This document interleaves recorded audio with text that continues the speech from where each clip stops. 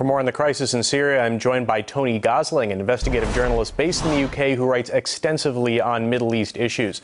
So the Arab League has also decided to halt all diplomatic cooperation with Syria's government, putting it effectively into further isolation. What do you think could be the consequences of such unanimity in the Arab world against the Assad regime? Well, I don't think that those regimes really represent the individuals in those specific countries. I mean, the Arab League now has become almost simply a tool of the West, because most of the most powerful countries in there are very much under the Western petrodollar influence, and they don't represent their people either. They're monarchies, almost all of them. They also have horrendous human rights records, so I don't think that the Arab League really represents the Arab people in any way nowadays. Let's not forget also in December and January, we had an Arab League sponsored investigation into Syria, looking at exactly what was going on. The only trouble is that hasn't surfaced, that report, except on the internet, because it was leaked. The reason for that is that it didn't come up with what the Western Arab leaders and the Western press wanted to hear, which was, first of all, that there are all sorts of third forces within Syria who are killing people. These are armed gangs, armed groups running around and causing a lot of these civilian deaths, rather than, as we keep hearing, the Syrian forces. The other thing is media lies. Very simple. The Arab League went round Syria and they were finding that the attacks we were being told about here in the West on our TV night after night simply hadn't happened, many of them.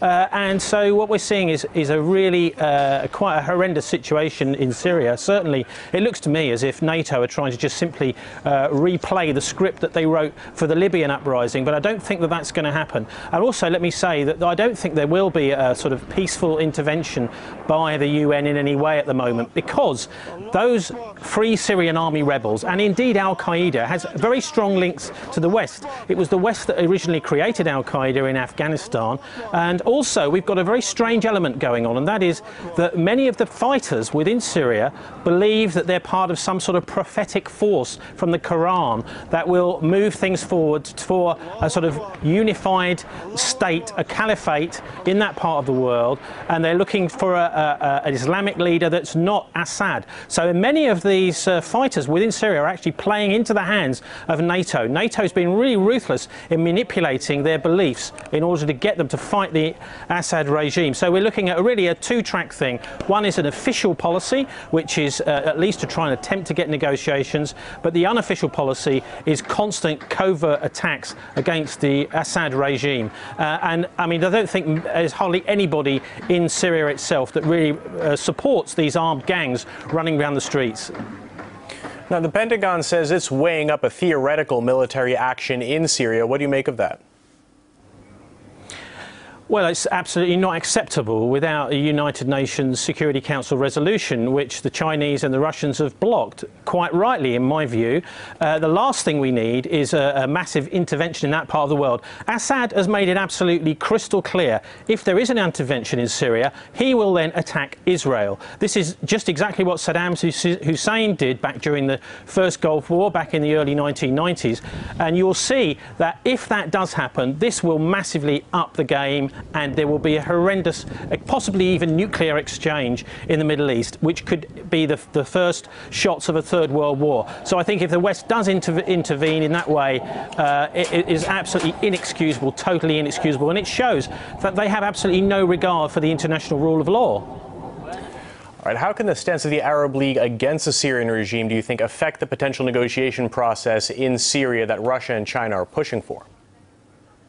Well, I think the Arab League needs to make it absolutely clear, first of all, that the West and NATO should stop supporting these rebels. Let's not forget that the head of the so-called Free Syrian Army is actually a Libyan man who spent much of his time living in Ireland. He's very close to the Western security services, and I think the Arab League needs to make sure that there's a severing of the link between NATO and the Western security services and the so-called Free Syrian Army.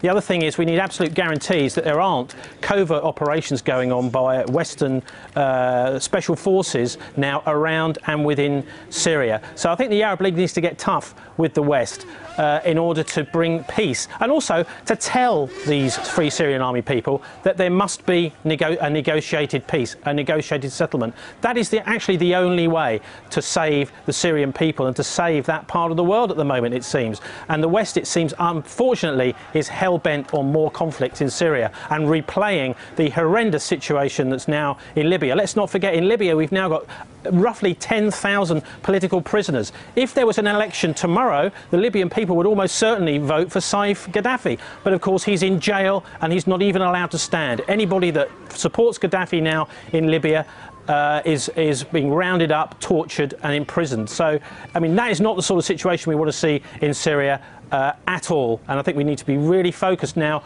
on Libya, even though it's fallen off the news agenda, as to what's happened there. We don't want that happening in Syria.